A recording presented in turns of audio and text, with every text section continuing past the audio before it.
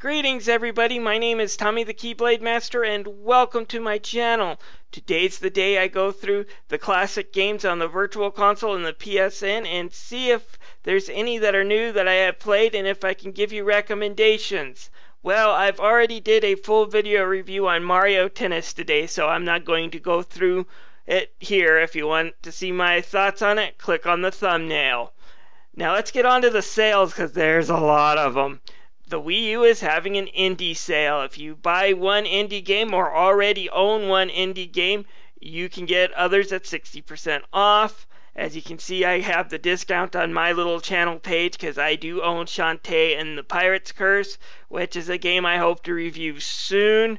And it's not a little bad platforming game by Way Forward. I don't plan on getting any of the rest of these, although I've heard Guacamole, the Giant Anna Sisters, and Mighty Switch Force are really good games. Right now I'm kind of on a gaming fast until I can get rid of some of my backlog and backload for this channel, hence why you haven't seen me post any Batman Arkham Knight videos. But those are on sale. Going on to the PSN, and sorry I don't have any PlayStation footage right now, but we do have a lot of great superhero games, and some of these games that are superhero are a little questionable. We're not talking just comic book superheroes. They do have Mortal Kombat on sale, but the games I'm interested in are of course going to be Batman Arkham Asylum for $8. That's a really great price. GameStop's used version is just a little bit lower, but with the digital version you don't have to worry about the disc being messed up. So if you want to try this game, $8 is certainly a good price for it. And like I said, no disc having to be messed up. And it's a game that I think is a keeper. It's a really great game. It's kind of an Adult Swim version of Batman the Animated Series. Like if the episode of Batman the Animated Series were made for adults, they had a lot of the original writers, a lot of the original cast back for that game. And it's a really fun game. I do recommend it. They also have some Mega Man games and Mega Man X games on sales for the PS1 and PSP. Definitely worth checking out. Now on to the Xbox 360. I haven't done anything with Microsoft lately because they haven't had any good sales. Here they have a bunch, and of course I can't recommend all of them to you. You have to be careful with some of these digital sales and make sure that you're getting a good price. Always check used if it's a retail game. For example, Assassin's Creed 3 here, $10 isn't necessarily a bad price for it, but for used price at GameStop, I think it's $5 right now, and it's worth saving $5 on Assassin's Creed 3 if you ask me to go get the used version at GameStop, unless you really want a digital version. The game I'm going to focus on, though, and give you guys a quick lowdown, though, is The Legend of Korra.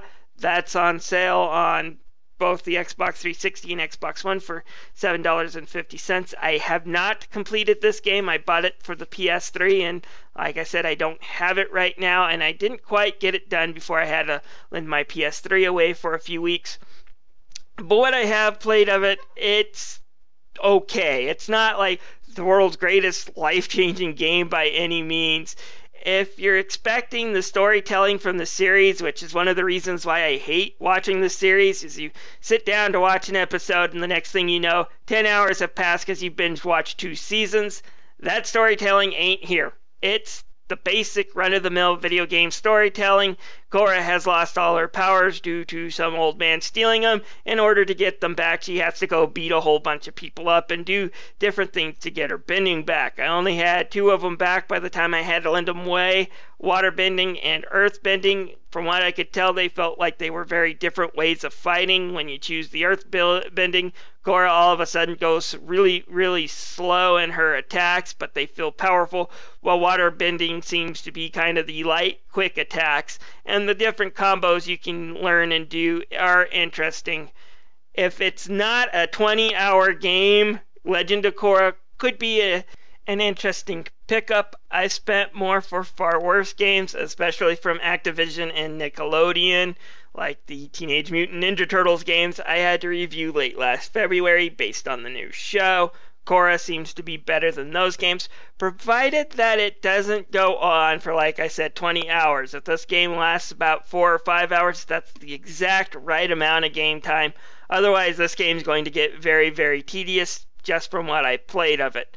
Still, I do kind of have a hesitant recommendation towards it for that price. Like I said, you could do more for worse. There's also the Halo the Master Chief Collection available on Xbox One for $35. That's a good price for it. You get 4 Halo games, you get crappy online for 4 Halo games, but you do get 4 Halo games off of them, and they've been upgraded to the Xbox One pretty decently after you download a really big 18 gigabit patch.